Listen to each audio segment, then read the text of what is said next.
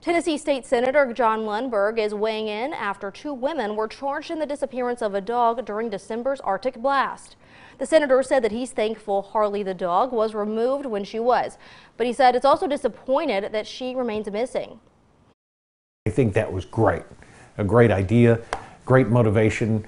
But again, you get to a point where after that threat is over, or the reality of the cold weather is over, you just can't keep that dog and say, well, I'm racing the dog better than they are.